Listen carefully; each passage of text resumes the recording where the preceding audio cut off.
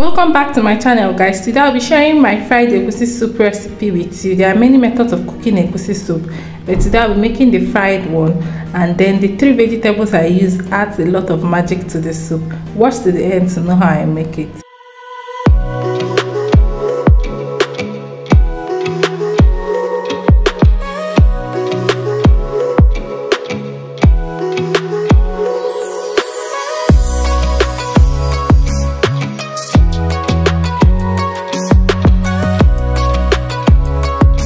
So for this egusi soup, I'll be using egusi.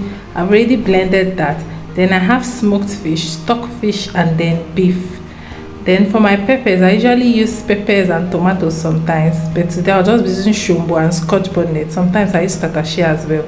Then I have my onions, I have my crayfish and prawns, and then seasoning cubes with my iru. Then I have some salt and also some palm oil. Then here are my vegetables that does the magic. I will be using ugu leaves, scent leaves, and Uziza leaves. Scent leaf and Uziza adds a lot of flavor to the soup, like this distinct sweet flavor. So I'll go ahead and add my stock fish that I've already washed with my beef to a pot. Then I'll season it with some seasoning cubes, some salt, and then onions and pepper. I'll just cover that and allow it to cook on low heat till it starts producing its own water. Then I'll add some more water to the pot, and once the beef has cooked well, I'll go ahead and add my deboned mackerel, and then I'll cover the pot and allow it to cook. So once that is done, I'll heat up some palm oil in a pot and then add my iru to the pot, and then stir fry it a bit to release a lot of flavor for the soup. Then I'll go ahead and add my onions, and I'll also stir fry that a little bit. So once it's a bit fragrant, I'll go ahead now and add my peppers. That's the Shombo and the Scotch bonnet. So I'll stir that in and allow it to fry. So once that is frying, I'll go ahead and add some of my hot meat stock to the blended egusi in a bowl. Then we'll be mashing this up to form a thick paste. You can add the water at interval, or that's the stock water. But I think this one I added is enough to give me the consistency I want. So this is exactly what you are looking for, like a thick consistency that is not too watery, just something thick to form a very thick paste. So once I'm done mixing this thoroughly, I will now go ahead to go back to our pepper that has been frying, and it is well fried now. So I'll go ahead now to add the egusi in small lumps. The egusi we formed into a paste.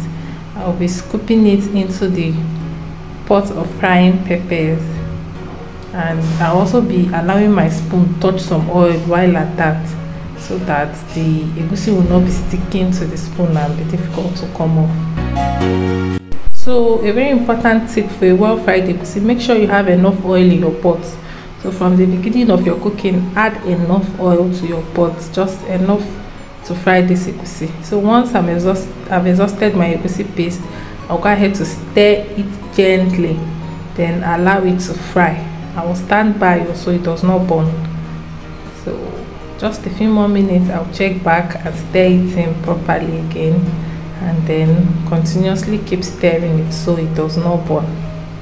So we'll keep frying this till the oil has dried up and disappeared and integrated well into the egusi. So this is how our well fried egusi looks like.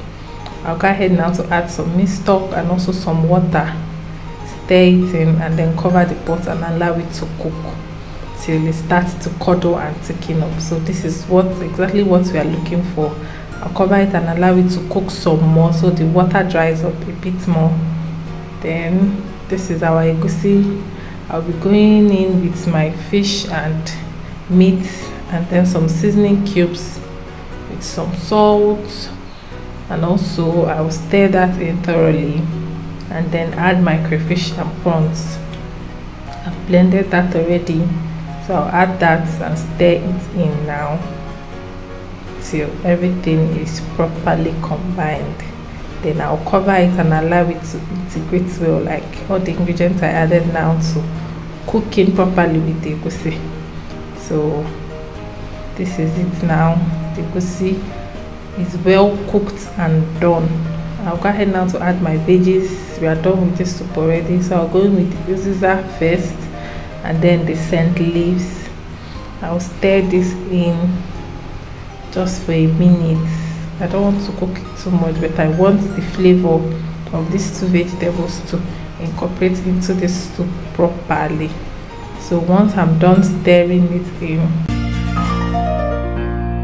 I'll go ahead now and add my ugu leaves. That is just it. So once I add the ugu leaves, I'll stir it in and then turn off the heat, and our egusi soup is ready. This is just it, simple, easy and delicious. So this soup will be going down with pepper. Very, very delicious. I hope you enjoyed this video and you go ahead to give it a try and share this recipe with your friends and loved ones that want to know how to make fried egusi. See you in my next video. Bye.